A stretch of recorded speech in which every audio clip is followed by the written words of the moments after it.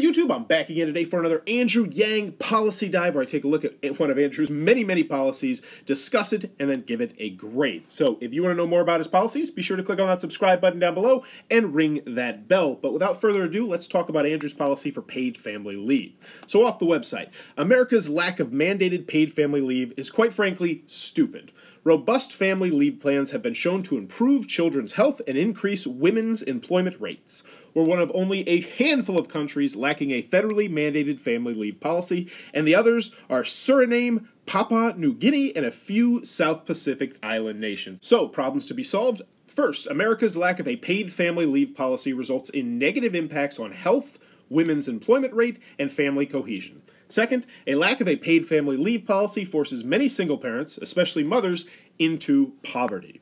Quote off the website, "It's embarrassing and unconscionable that in the most advanced country in the world, we don't account for something as basic as needing to spend time with your child when he or she is born. This drives mothers out of the workforce prematurely and impedes healthy development of infants, which is something we all pay for. We need to catch up to the civilized world and mandate paid family leave." So the goals: create a federally mandated paid family leave policy, and as president, Andrew Yang will propose and fight for a paid family leave policy requiring employers to offer at least 9 months of paid family leave distributed between parents however they see fit, or 6 months of paid family leave for a single parent. So that's Andrew's policy on paid family leave, and I find myself saying, why is this not a thing?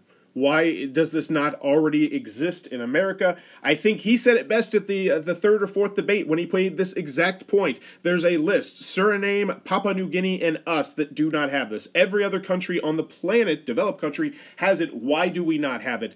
So the other thing is, this is polling at 82%.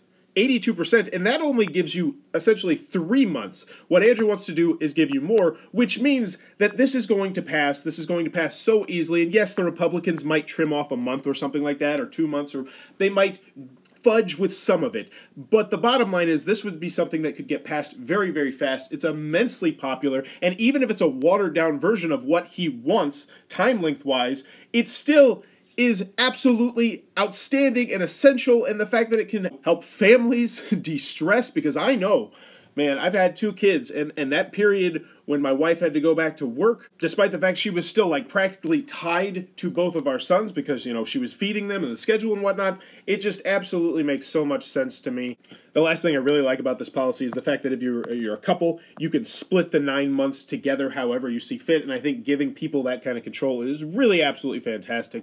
This just benefits us as a society. It's a no-brainer. Paid family leave, absolute A+. This is something you should absolutely talk more about, in my personal opinions. It's polling at 82%, and yes. But let me know in the comments below, what do you think about paid family leave? Do you see some issue with it that I apparently have missed? Let me know. Let's get a polite discourse going, and as always, thanks for your time, YouTube.